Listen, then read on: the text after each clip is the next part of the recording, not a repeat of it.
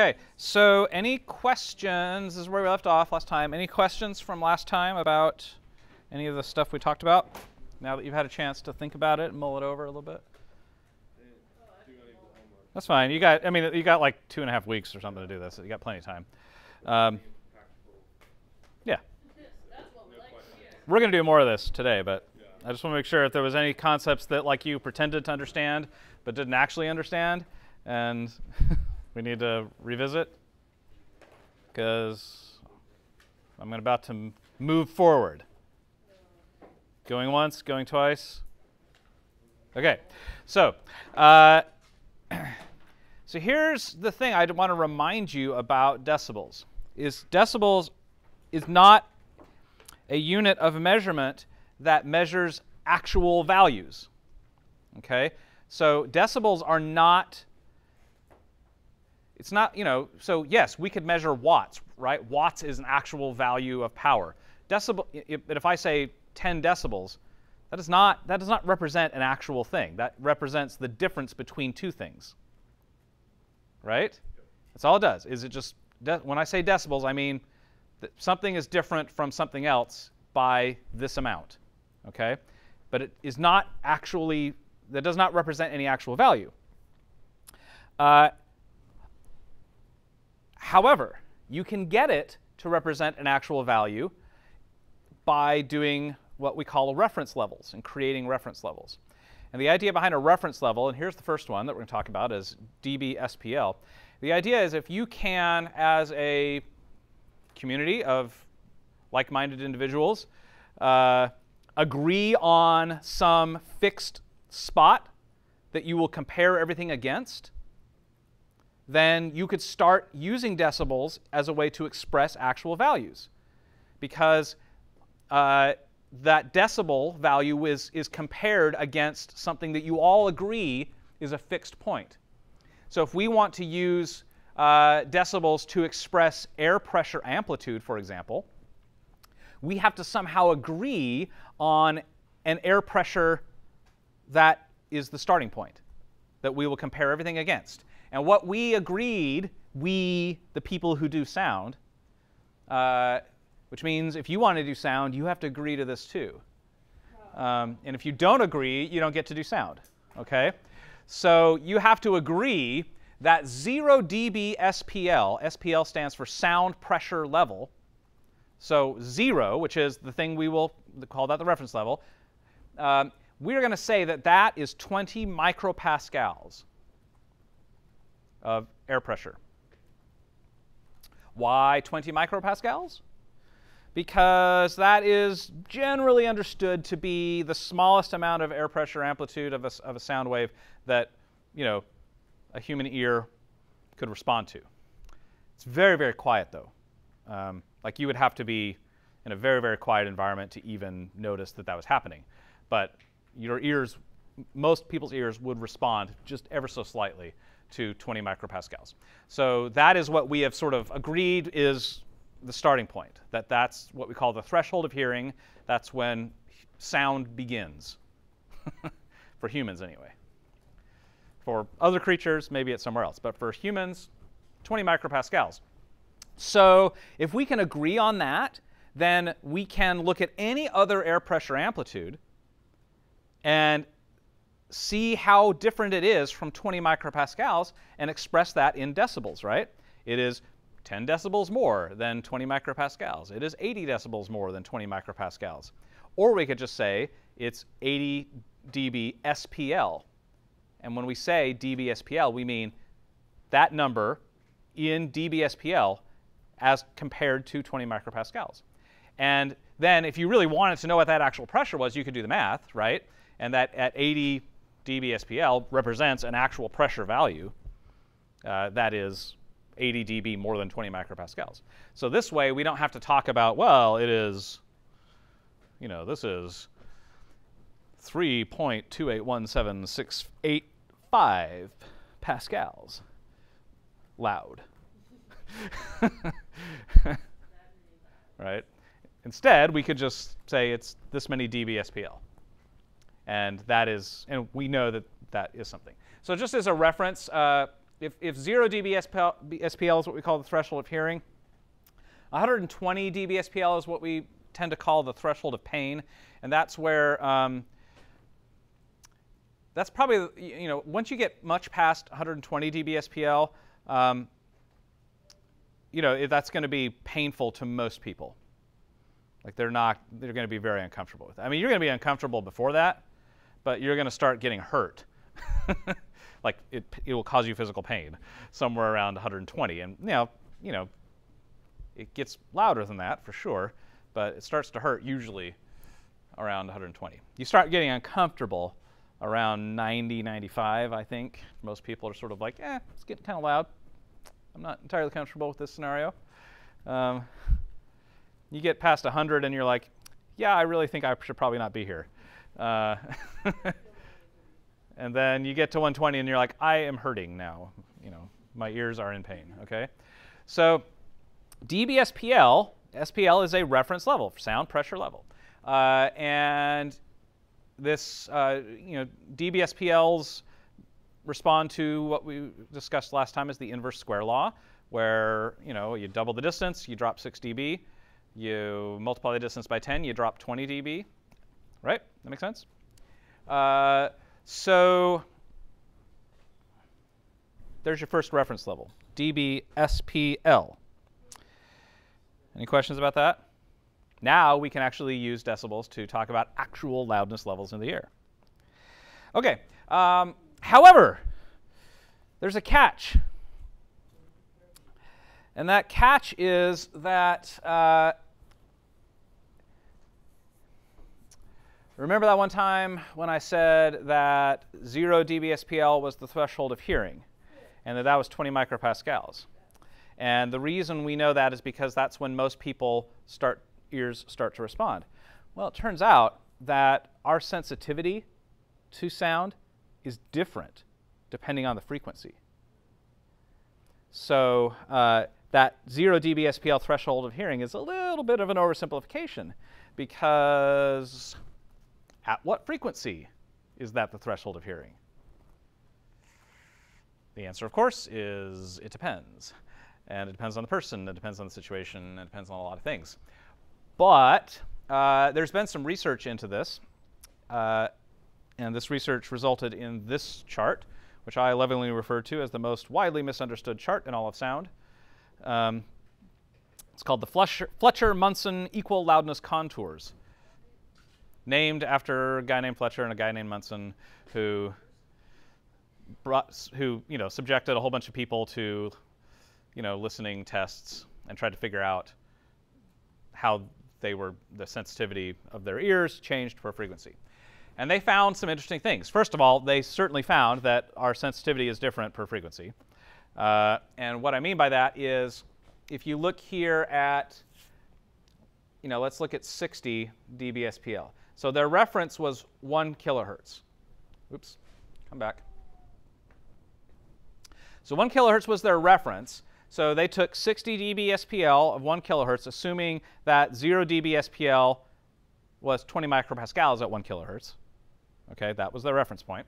And they said, okay, if it's 60 dBSPL at 1 kilohertz, and that sounds to most people however it sounds, it turns out that, you know, like 100 hertz has to be actually 80 dBSPL in order to sound as loud as 1 kilohertz does.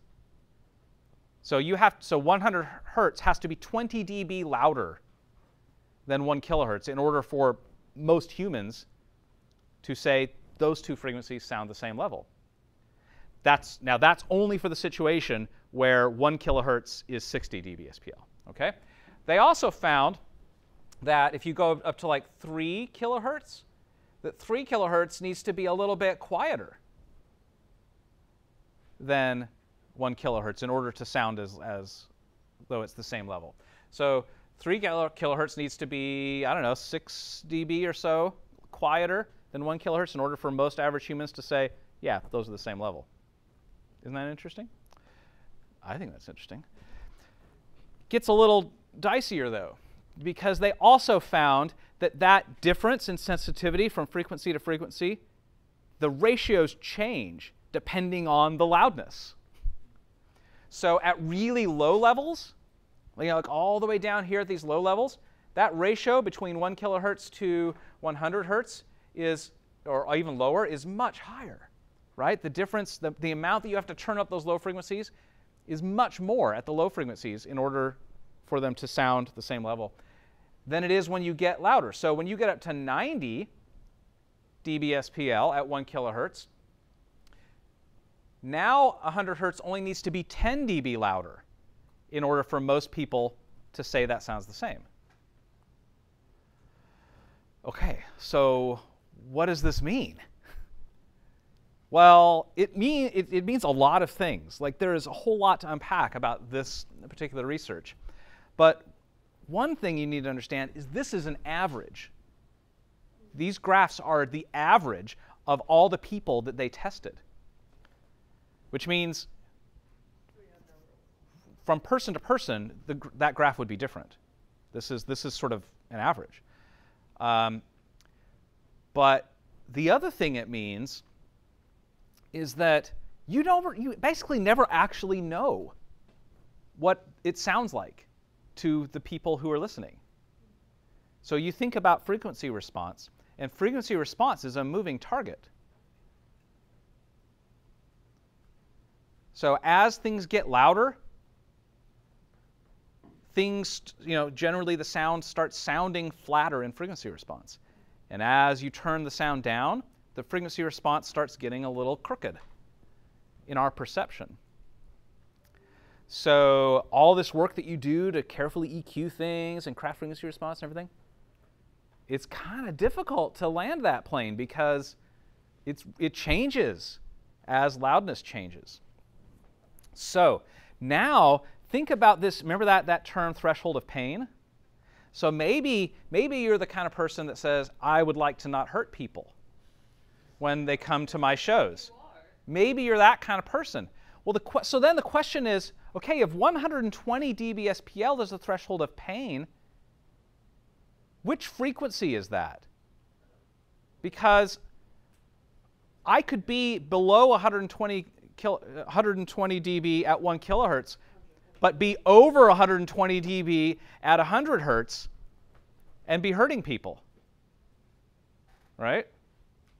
Because that's going to sound flat, but the actual pressure will be much higher. So what do we do about that? Right? Well, gratefully, there are greater minds than all of us that have put a lot of thought into this and try to figure out, what does this mean and what do we do about this?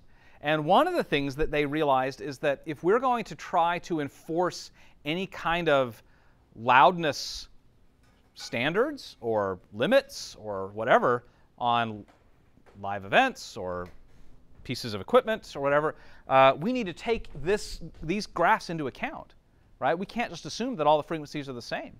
And we can't assume that whatever that difference that we decide is, we can't decide that that's a fixed value, right? So they created what are called weighting curves for SPL meters. So you maybe have used an SPL meter before. It's a little thing you can hold in your hand, and you turn it on, and it tells you how loud something is. Okay? It's magic. Well, that thing's been calibrated, right? It's been calibrated against some sort of reference level, like we've talked about, and it reads the air pressure that hits that microphone and figures out how much pressure that corresponds to at dB/SPL. Probably not, but you probably shouldn't do that. But remember, that little microphone is listening to all the frequencies, right? So which one is it responding to? Can you get SPL meters that only take the 2K to 6K band, for example? No, but you can use these weighting curves. So the idea behind the weighting curves is almost every SPL meter will let you dial in a weighting curve. And usually the options are A or C. Sometimes you'll get a B. And sometimes you'll get a no weighting. But usually you'll have at least A and C. The idea here is that this is basically an EQ that you put on the SPL meter. okay? And it is meant to be the inverse of that Fletcher-Munson curve, okay? So these curves basically correspond to the frequency response of human hearing at various sound levels. So A weighting, for example, more or less conforms to the average frequency response of most humans for sound that is below 80 dB or so, 80 dB SPL, okay?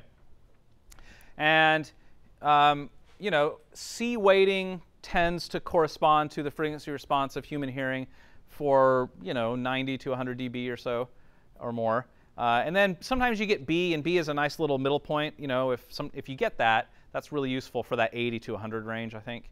But if you don't get that, use A weighting up to about 90 dB SPL, and then once it's louder than 90, switch over to C. The reason being is you want to make sure if you're measuring a number and you want to know if you've exceeded some noise threshold or something, that you're actually measuring something that corresponds to what the humans are hearing.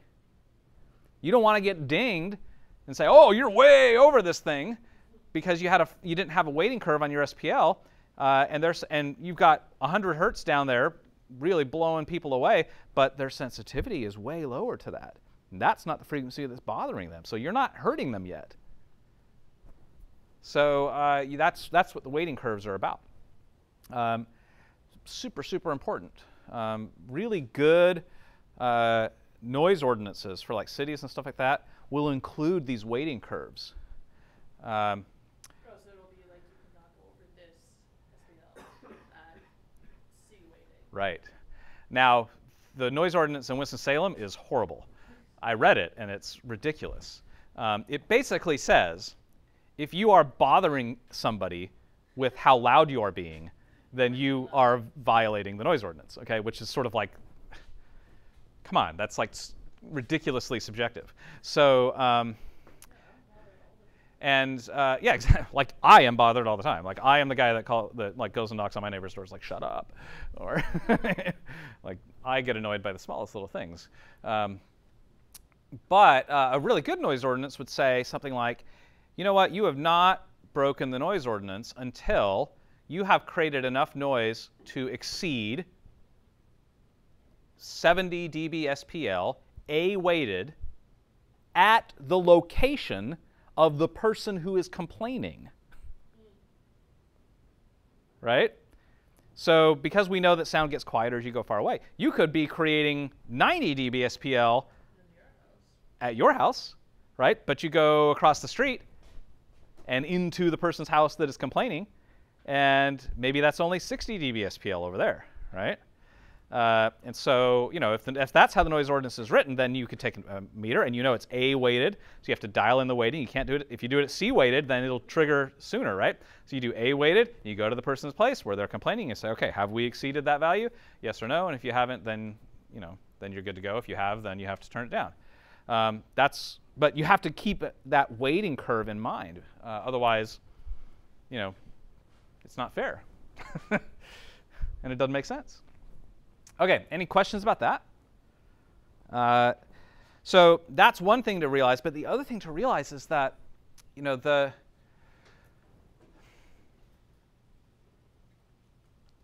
we generally kind of like to think that we want to, when we're designing a sound system, that we want to deliver all the frequencies to the audience and deliver them at the same level, right? We would like the audience to hear all the frequencies the same way.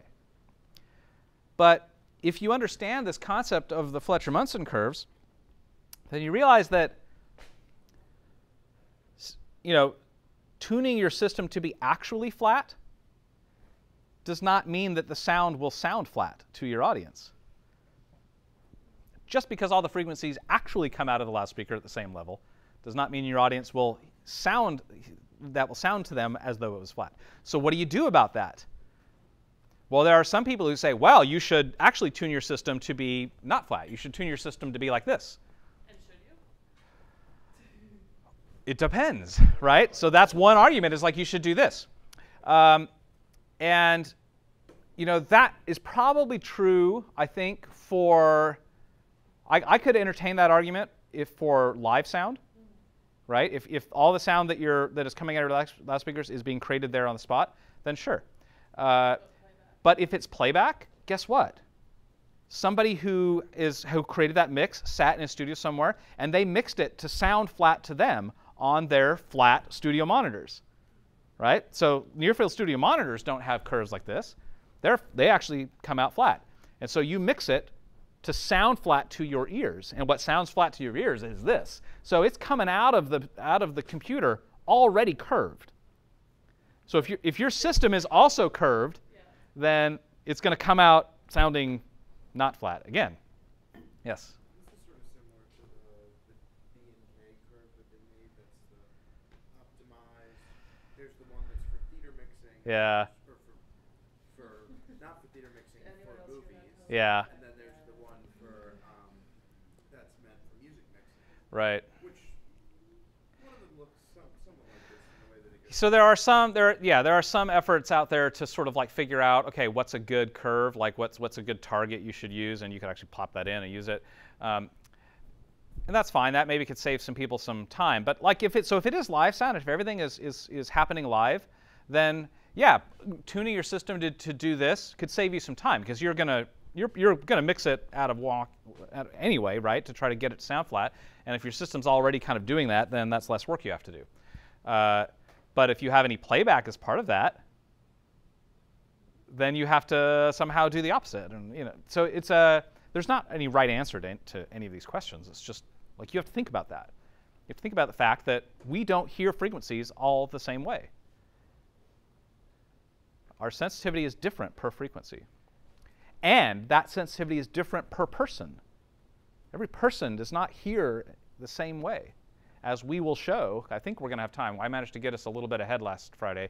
We might be able to actually do the hearing test as part of class, right? We're going to find out exactly what the sensitivity is of each of your ears relative to each frequency. You will know, that 4K sounds 3 dB quieter to you than 1K or whatever. Like, we're going to find that out so that you'll know. That's important information for you to have. Okay? What's that?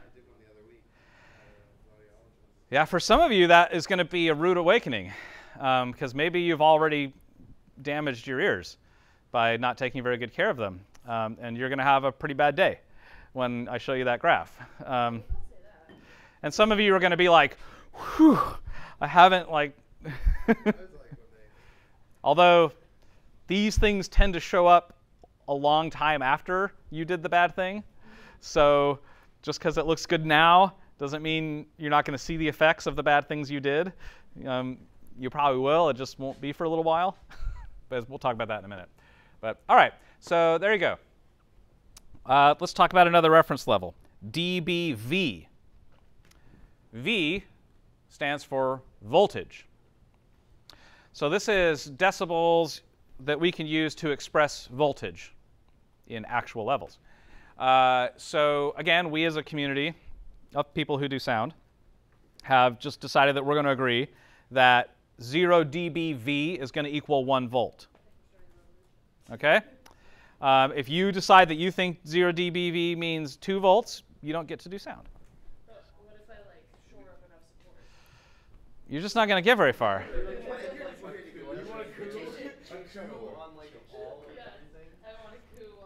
It's like we already decided this. Like the meeting already happened. Everybody voted. So you knock yourself out, but I don't think you're going to get very far. So 0 dBV equals 1 volt. Why? Just because. Yeah, it's the because I said so answer. Okay? We tend to use dBV to express voltage levels for consumer audio equipment, like things you would buy at, Walmart or Best Buy or stuff like that. Things that have an RCA connector on them. Okay?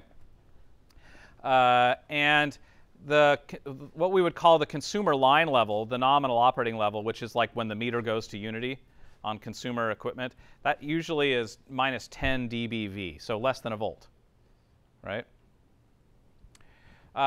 Voltage is a force, and therefore it follows that 6 and 20 rule. So you double the voltage, and you're going to go up 3 dBV. You multiply the voltage by 10, you're going to go up how many dBV? 20 dBV. Very good. Okay. So if we can agree that 0 dBV equals 1 volt, then we could also agree that minus 10 dBV equals 0.316 volts. Right? Which is a helpful thing to know for reasons that will become clearer in a moment. All right, another reference level is dBm, little m. Now, little m stands for milliwatt. So in this case, 0 dBm equals 1 milliwatt. And again, no reason. We just decided. We had a meeting, we voted, and that's what it is. This was, you know, when I say we, I mean we, society of sound. I did not have a vote. I was brought to this table after it had been decided as well. I don't know. Maybe. Well, he's probably been around since before like centimeters were, so. It's true based on the post at the end of the day. It probably happened at an AES convention somewhere. Okay. Generally, we use dBm when we talk about wireless transmission. So remember I said there's really two places where we think about power and watts. One of them is that space between the power amplifier and the loudspeaker. We sometimes look at that as though in watts. And then I also said in like your wireless mic transmission that we sometimes talk about in watts. But it's a much lower power level usually for like our wireless mics. So those tend to be expressed in milliwatts, or dBm. And the nominal level of that varies depending on what you're doing, because sometimes radio uses dBm as well, but their reference levels are a little bit different, or the nominal levels are different. The reference level is the same; it's always 1 milliwatt, but the nominal level changes. So you might see if you look up the specs for like a wireless belt pack transmitter or something, it might say this many dBm or something like that, and you could do the math and figure out how many actual milliwatts that is. And that can be helpful in some circumstances. So, all right, any questions about that one? Okay, here's another one, dBu, little u. How many of these are there? There's a lot. There's more than I'm going to talk about. I'm doing a little smattering of them here. There's more than I'm saying. The little u stands for unloaded. And you're thinking,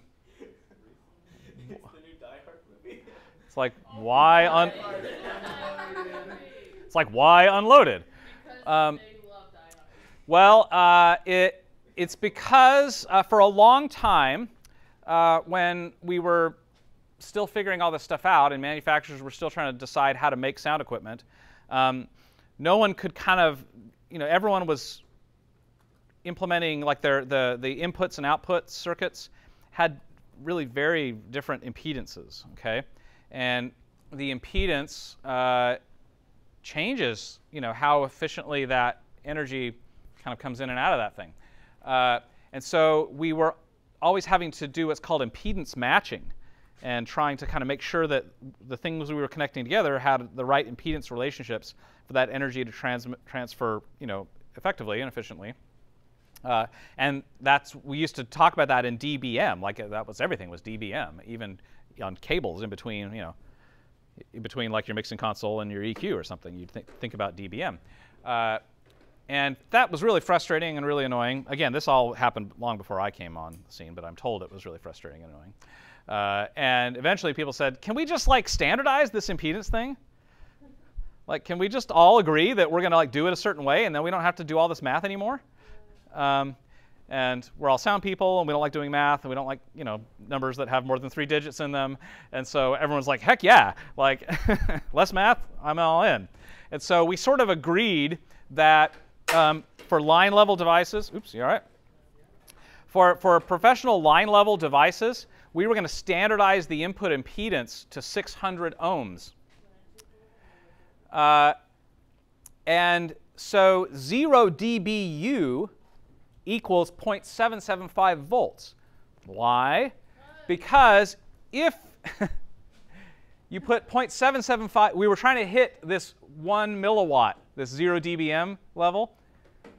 And it just so happens if you put 0.775 volts into a 600 ohm load, you get 1 milliwatt of work.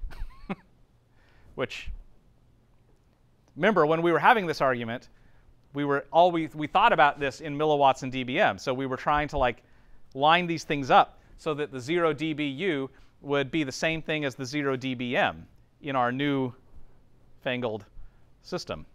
So that's why this 0.775 volts seems awfully arbitrary. 0.775? Why not 0.776? Right? I mean, and it's because 0.775 into 600 ohms gets you 1 milliwatt of power. That's why they did it. And the unloaded thing that's their way of saying we don't care about the load anymore. We don't have to do all that math anymore. We're just going to standardize that input impedance, and now we don't have to care anymore about what the impedance is in between our line level equipment. So that's a pretty high impedance, 600 ohms, and that was on purpose because high input impedance with a low output impedance feeding it is a very efficient energy transfer. Okay, think about the garden hose, right, where the water comes through the garden hose, sort of unimpressively until you put your thumb over it, and then it's like woo, right? If you dramatically increase that impedance. No, my brother once, he figured out a way. If he fully stuck his thumb in and had like a little tiny hole on the side, and he could bruise me. Yeah. Okay, to be fair, you are very, you're a banana. Yeah, I am an old banana. You're a banana. I am a very old Right, but that same thing that works with the hose works with electricity as well. So so that's what they're trying to do. They're trying to put a really high impedance on that thing that voltage is pushing against, so it'll come out the other end really with some serious energy behind it. Okay, so the nominal level here for dBu is plus 4 dBu. I don't know why, but if you do the math, that works out to 1.23 volts, and I think that's a joke. The 1, 2, 3. Yeah. I really think That's why we gotta overthrow them, guys. I really think this was a joke. They were like, what should the nominal operating level be? Check 1, 2, 3.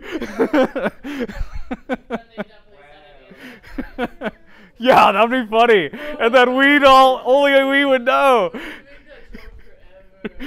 We should like write that into the standard, and then everybody has to do it. I really think that's how that conversation went, but because that also seems awfully arbitrary. 1.23 volts, like why? I don't know. The only reason is it's a joke that I can think of. Well, it's voltage as well, and therefore it's a force, and therefore it follows that 6 and 20 rule, right? Okay. Here's another one. dBW. What? Yeah, DB what? The W stands for watts, as opposed to the M, which stands for milliwatts. This stands for watts, which means We just use a bigger value of the dBm. because then the numbers get really big, and we don't like big numbers. I don't seem to want to like big numbers. You got to get used to it. Sound people don't like big numbers. We have invented like all of these crazy systems to avoid us ever having to deal with a number that has more than 3 digits in it. Okay, so because we really hate 4-digit numbers. So in this case, 0 dBW is 1 watt. So 1 watt is the reference level for dBdiff. So if someone says this thing is 10 dBW, what they mean is it's 10 dB more than 1 watt. Wasn't dBW the argument girl? No, it's DW. Because this is power, it follows the 3 and 10 rule. So you double the power, you get a 3 dB increase. Multiply the power by 10, you get a 10 dB increase. So if I said 10 dBW, how many watts would that be? 10 watts, right? Easy. No. Wait, 0 is 1. 10 is 11? 0 dBW is 1 watt, so 10 would be 11. Yeah, but 1 watt times 10, Is 10 watts, 10 dB. Don't overthink it. Yes, Okay? So those are just some of the reference levels. There are some more that I'm not going to spend a whole lot of time on, but like there's one that you might run into a lot on the computer is dBFS, dB full scale. And dB full scale means 0 dB full scale is the limit of the digital circuitry. 0 dB full scale is all the bits turned to 1, loudest level that comes out of the computer. Okay. All right, so let's figure some of this out. How many volts is minus 10 dBV? I said it earlier, but let's do the math. So if I were to express dBV in an actual mathematical way, I would say that dBV equals 20 times the log of x over 1 volt, right? Because 1 volt is the reference level for dBV. So if you plug any voltage you want in for x and run that math, you will get that voltage expressed in dBV. Okay? So I already know the dBV though, and I want that. So now I want to know the voltage. Anybody got any ideas how I might figure that out? Yeah, but remember I taught you the formula already for that. So we can do if we can figure out the force ratio for minus 10 dB, then so we can do 10 to the power of negative 10 divided by 20. What's that? Somebody want to run that?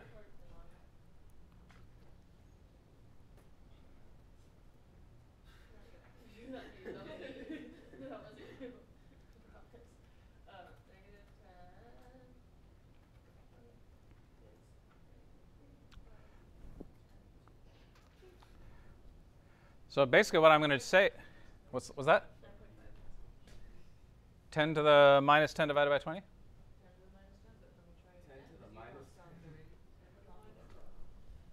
Do I need to pull up my pCalc? Let me show you. So in pCalc, here's how I would do that. 3.162. That sounds more right. OK, so I would do 10. And then I would make that a negative number by pushing this magic button. Oh, it didn't like it when I was pushing. And then I would say divide that by 20 equals that. And then I do 10 to the x, and I get 0.316. OK? OK, so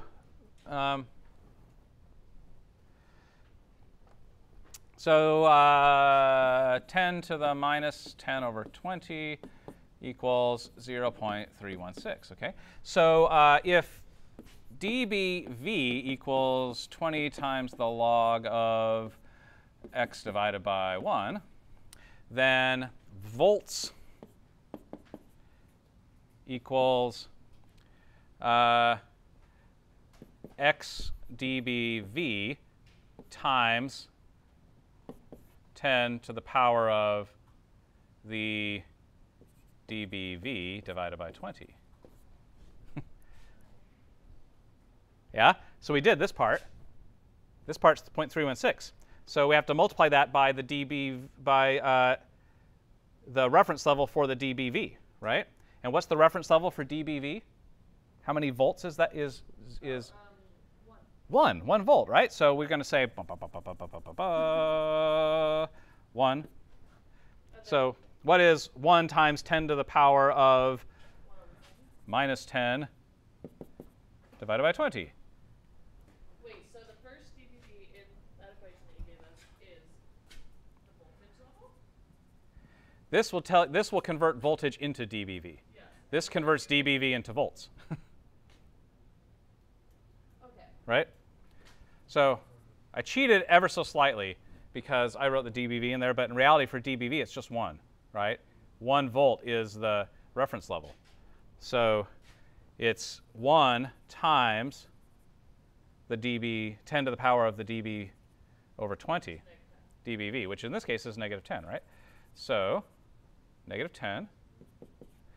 1 times 10 to the power of negative 10 over 20. We know the 10 to the power negative is 0.316 times 1 is 0.316. So the answer is 0.316 volts. That is minus 10 dBV. So when the thing you buy at Best Buy, when the meter hits 0, there is 0.316 volts running through there. Okay? Maybe you're thinking, why do I care? I will answer that question in just a moment after we answer this question. So how many volts is plus 4 dBu? OK, well, dBu equals 20 times the log of x divided by 0.775, right? Because there's that weird voltage level, reference level for dBu. OK, so if we were to do the other way around, volts equals 0.775 times 10 to the power of dBu divided by 20, right? And 0.775 is the dBu reference level, right? So then it would be 10 to the power of 4 over 20? Exactly.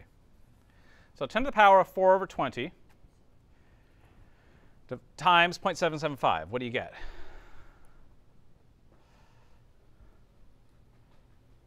Remember the joke.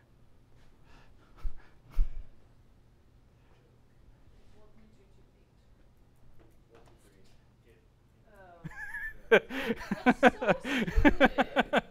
Why would it kill all of them? 1.23 volts. I'm gonna do it. Check, check, 1, 2, 3. I don't know for sure, but I'm pretty sure. Like, it's so plausible it has to be, that's why.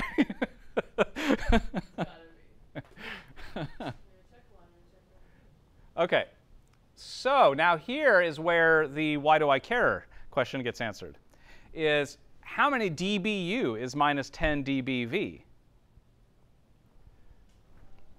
We'll start to answer this question.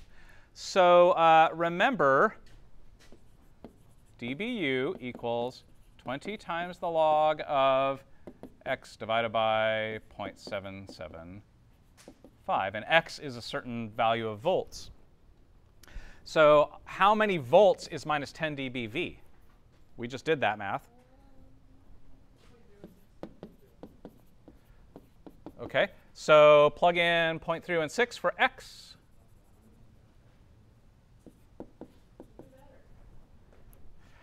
What's 20 times the log of 0.316 divided by 0.775?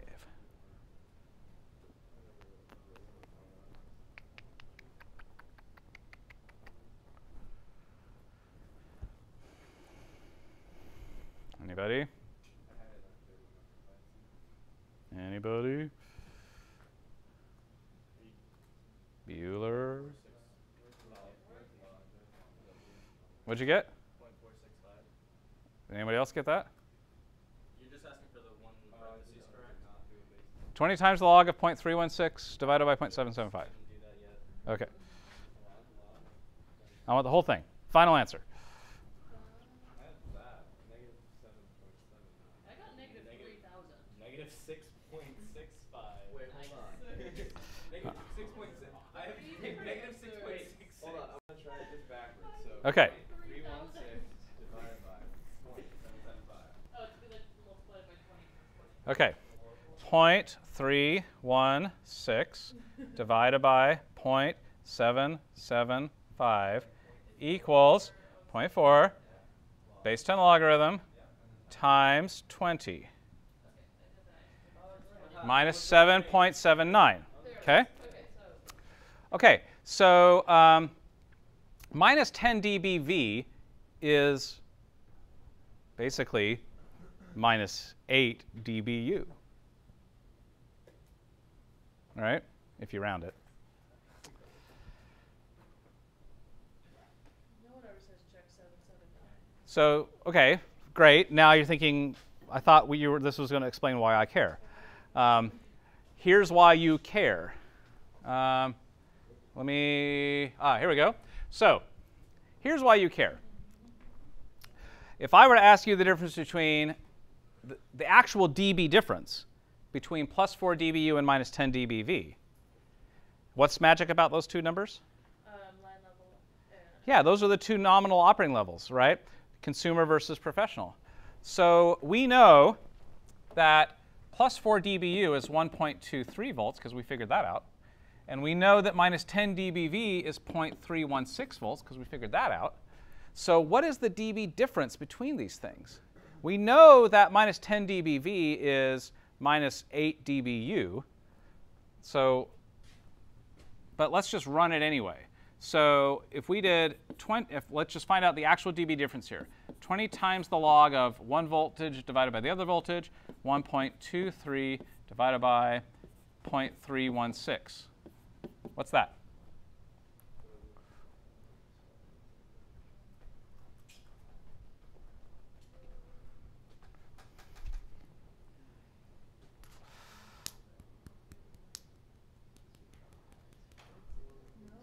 Anybody? Anybody? It is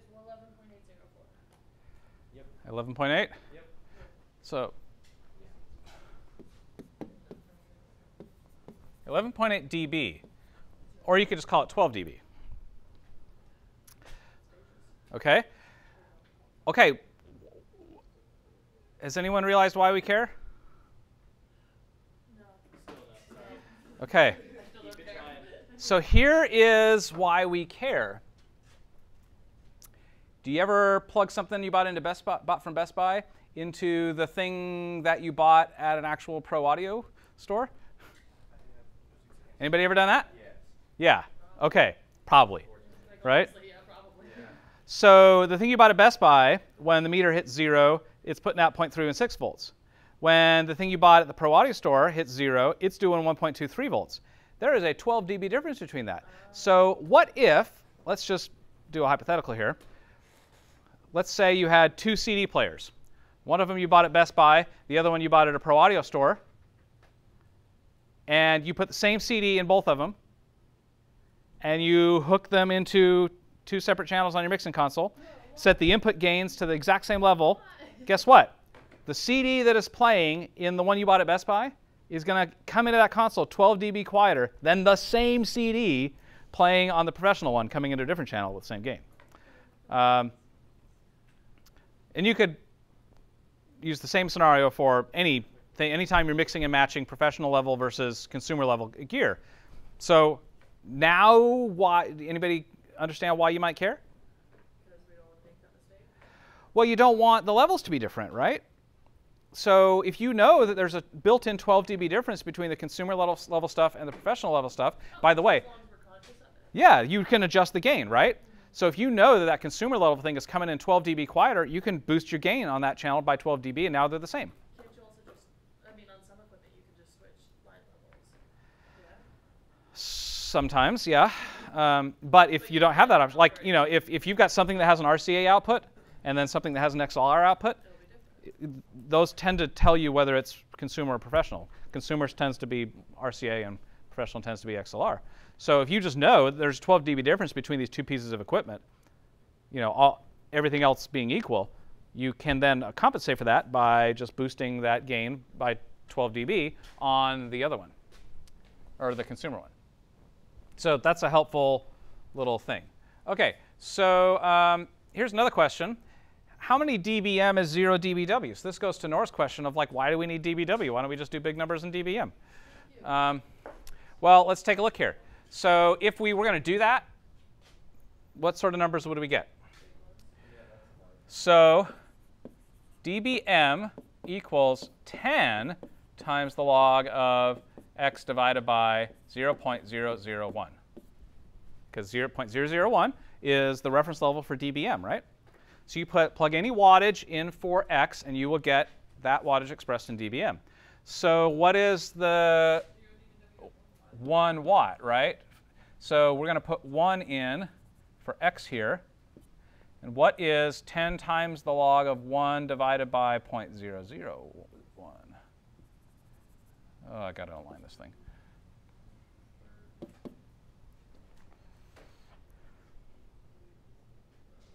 Yes, right here. Should be 30, right? Yeah, that's not as big as It's not, but keeping in mind that we sometimes deal with 300, 500, 1,000 watt power amplifiers. Now you can start to see why, okay, if 1 watt is 30 dBm, then, you know, 1,000 watts, you got to add a couple zeros to that. And that's a lot. We don't like those big of numbers. So Why are you using 10 times the log instead of 20 times the log? because it's power. Okay. Good question. Did you guys catch that? So the question was, why did I use 10 times the log instead of 20 times the log on that equation? Because it's power. Right? Power works differently.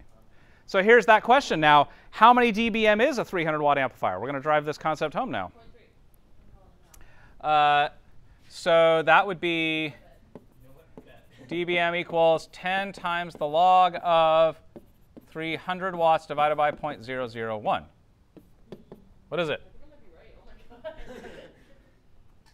You could actually do this one in your head, but run it on the calculator anyway. So it's 300 divided by 0.001. I get 300,000 log 10 times 10, 54, okay? So we haven't got to 3-digit numbers yet, but we're getting to bigger numbers. We don't like big numbers. So anyway. Let's see here. Okay, we don't have time. We're good. Okay, so everybody okay with that? So far, so good? Making sense? So a lot of the questions that I gave you in the little practice problems are going to have those little letters next to the dB, right? It's going to say, hey, do some math on a dBu. And now you know that there are actual numbers that go along with that. Okay, so there's another phenomenon of sound pressure level dB that is a little wonky. And because it's not linear, and hopefully you've realized that by now, that decibels, because they collapse these big ranges into smaller ranges, that's not a linear scale. Right? Remember when we did the little chart and we went from 1 watt to 10 watts, and from 10 watts to 100 watts, and from 100 watts to 1,000 watts, and then from 1,000 watts to 2,000 watts, and we only got 3 dB as opposed to the 10 dB we're getting. Okay, that's what I mean by nonlinear. It's that 10,000 watts or the 1,000 watts doesn't get you the same thing every time. And so if you think about it, this is what this looks like in the air. If you have two 90 dB SPL sounding things, two loudspeakers, both putting out 90 dB SPL, that doesn't mean that you now have 180 dB SPL. And if you think about that for a few seconds, you'll realize that that's true. Okay? Because it's not linear, right? Actually, it's not that we doubled the dB, we doubled the pressure. And what happens when you double the pressure? You actually get a 6 dB increase for pressure, right? However, if you're talking about dB-SPL and it's two sound sources, there's no way they are going to hit anybody's ears perfectly time aligned, right? There will be a time difference. And what happens when two equal sounds arrive slightly out of time? They comb filter, right? And so the comb filtering actually tends to knock 3 dB off of whatever that summation. Yeah. Yeah. So generally speaking, usually when you're combining sound pressure sources, you get 3 dB every time you double the pressure. And here's another interesting little thing. If you have two sources that are 10 dB apart, so let's say one loudspeaker that's 10 dB SPL and the other that is 80 dB SPL, and you combine them, the listener will think it didn't get louder. Even though you added another 80 dB SPL worth of pressure into this equation, it doesn't sum together to be anything more. Okay? So I think that's kind of interesting. right? How many times have we put a little fill in and pretended it did something? Well, can't it just like kind of trick you into not noticing the empty space? Well, it's complicated. So, you know, for some frequencies, that fill's doing nothing. But for other frequencies, it's doing something. It depends, right? So we like to pretend that we can do these little subtle things and it makes a difference, and it doesn't. If it's 10 dB quieter, it may as well not be on. Okay? Yeah. But there's a whole lot of questions that come with that. 10 dB quieter than what? 10 dB quieter at what frequency? Compared to what frequency? 10 dB quieter compared to what frequency at how much difference in time? Right? These are all the things that then would, you know, go into that, which might make it worth doing. Okay, so why does this matter? Why is this something that we should care about? Oh, no, hang on. I'm not ready for that yet. So think about it this way. Anybody play in the orchestra in high school, anything? What'd you play? Cello. Cello, okay. So you got violins, you got violas, you got cellos, and you got basses. So how many violins are there for every one cello? Like 3. Yeah, a lot. There's more, right?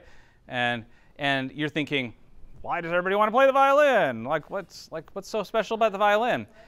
And it's not. It's actually that you actually need more violins, and here's why. So let's run a little math here. So let's say that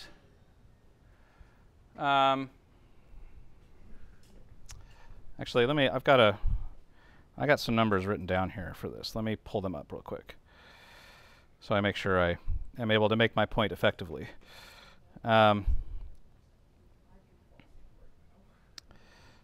So, oops, wake up. There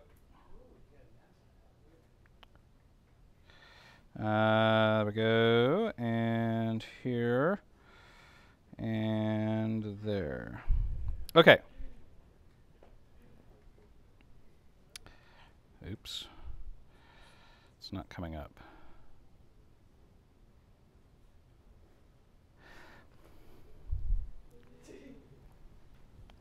So let's say that that's not working. I'll have to make it up. Okay, so let's say that we've got a violin that on average, let's say, puts out 70 dB SPL. That's how loud a violin generally is. Well, the cello, a single cello tends to be louder than a single violin, right? Bigger instrument, moves more air. So a cello, I'm just making up these numbers. These aren't real numbers. Let's say a cello is 85 dB SPL, right? Well, generally speaking, you sort of want the cello section to not be way louder than the violin section, okay? You want all these instruments to blend really well. So if one cello can do 85 dB SPL, let's just say at 1 meter, right? How many violins do you need in order for that to be the same, okay? So if one violin equals 70 dB SPL, if I just went and hired another violin player, 2 violin players, how many more dB do I get now? 3. 3. 6, but 3 because of comb filtering. So 73 dB SPL. Great. So I hired one more violin player, salary plus benefits, and I got 3 dB. Wow. Okay? What if I say, okay, I'm still not there yet. I need to get another one, another violin player? Now you're just 76. No, actually. Why? Yeah. I have to double it again if I want 3 dB, right? So now I have to hire 2 more now. So now I have to go to 4 violin players, We still only have 1 cellist? and now I can get 76 dB SPL. I told you these numbers are made up. It's not quite this big of a difference, but I'm just making my point, right? You've got a weird shaped orchestra at this point. All right, so all right, I'm still not there.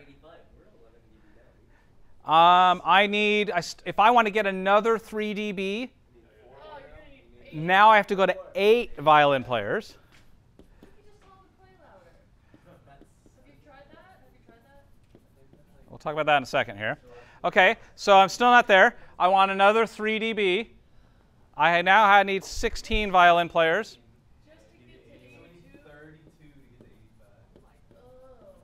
Yeah, so now I need 32 to get to 85. Okay, so the difference is not quite that dramatic, right? I mean, the cello is not 15 dB more than the violin, but it is. Usually you don't have 32 to 1 Right. violin to cello ratio. But it's probably more like 6 to 8 dB difference. But the point is, you need more, right? You need more. It's usually like a 3 to 1 kind of thing, right? But the real message is that, I mean, you don't deal with orchestras. They take care of themselves. It's fine. They deal with themselves, but you do deal with sound, right? And the thing I want you to realize is that once the sound hits the air, your ability to do anything with it really just vanishes, right? Your ability to make anything happen after that, and by make something happen, I mean make it louder, right? Which is what we do. Once it hits the air, you're kind of done, okay? Because the things you have to do to fix it once it hits the air are like massive, right? If it hits the air and you still need 10 more dB and you've done everything else, you need to buy 10 more sound systems exactly like the one you've got. Okay? So your point of, can't they just play louder? It's like, yeah. Beyond the terrible director. But that's the point. The point is tackling these problems earlier on in that signal chain gets you way better results than trying to tackle it once it comes out into the air. Once it hits the air, you're done. Okay? But I'd be willing to bet that you probably have that 15 dB hiding somewhere in your signal chain by just not very good gain structure. Like maybe you didn't pay attention to the fact that there's a 12 dB difference between this piece of equipment and this piece of equipment. Okay? And you just forgot that. You could get 12 dB of free sound just by realizing that and just turning up the gain knob on that Best Buy CD player, okay? Trying to get that 12 dB with adding loudspeakers, I mean, you're stupid. You'll go broke, right? So you definitely don't want to do that. So tackle it earlier. Okay, another concept here, RMS. So remember that one time when I said, hey, you know, our sensitivity is kind of a moving target?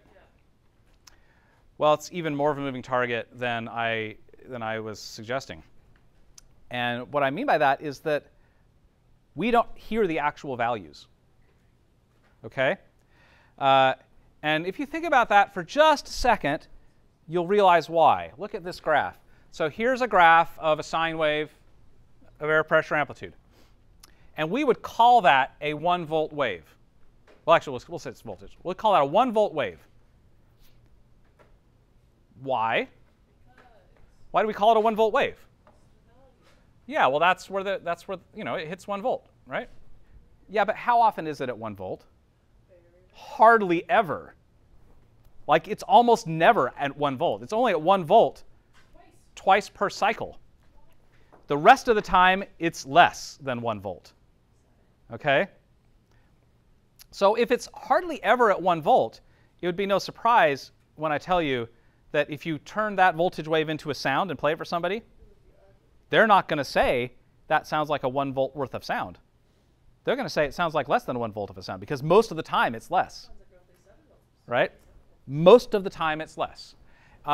If you do the math, which I don't even know how to do, to figure out, to average all these values, it averages out to actually 0.637 volts. On average, that's the level of that. And it turns out that what we hear, the way we perceive it, is actually slightly higher than that. And it's called the RMS level. Root means square. There's some math that you don't need to know, that even I don't even know, that figures that out. But if it's a 1 volt wave, an actual 1 volt peak wave, that actually sounds like a 0.707 volt wave, okay? But here's the problem. Here's where this comes back to really bite us in the butt. And it's that when you get to a complex sound, that was for a sine wave.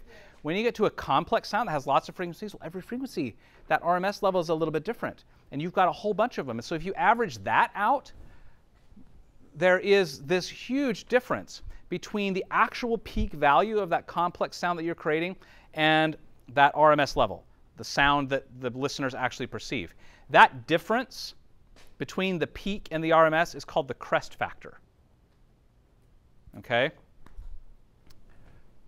And that crest factor could be a lot. It could be like 12 dB or more in some cases.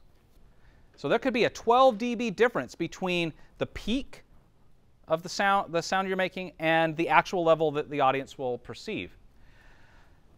Why is that important to know?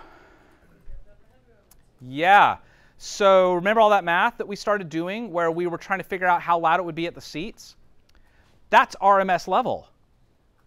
If I say I need it to be 90 dB SPL at the back row of the theater, that's 90 dB SPL RMS.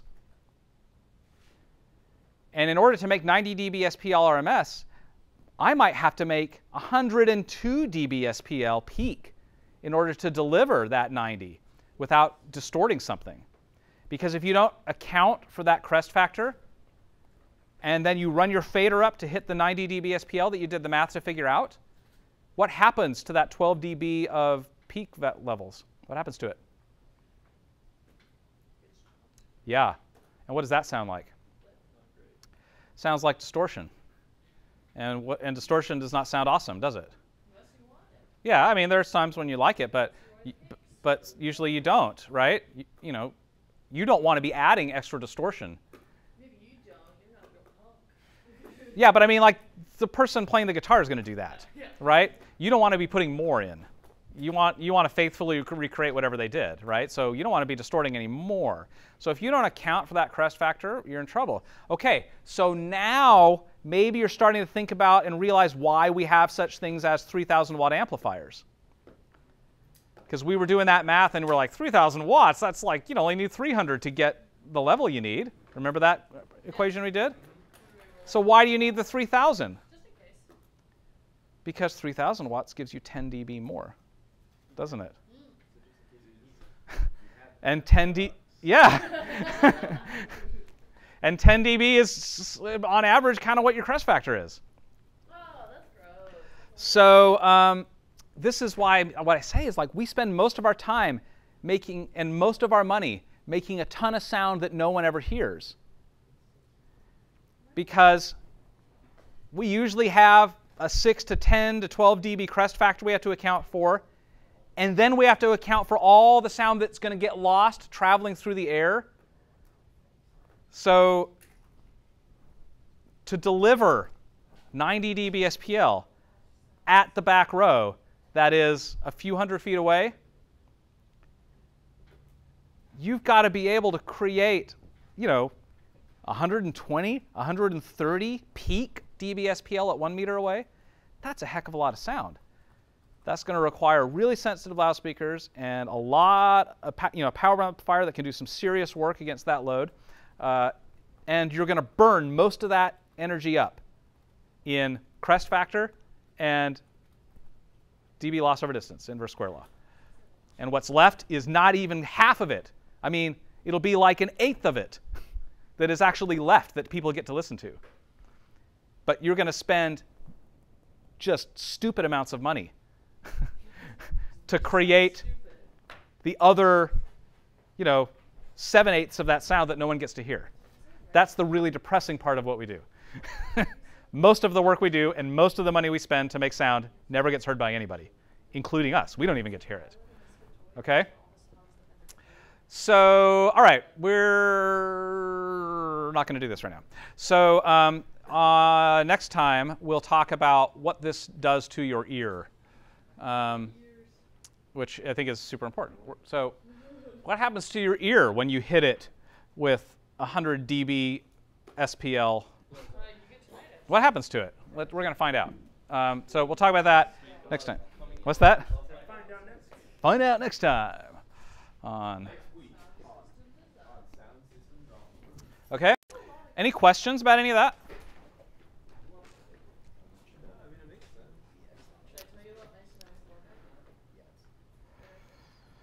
All right, so you should now have all the information you need to do all of the problems in that homework, but we will do some more examples in class later.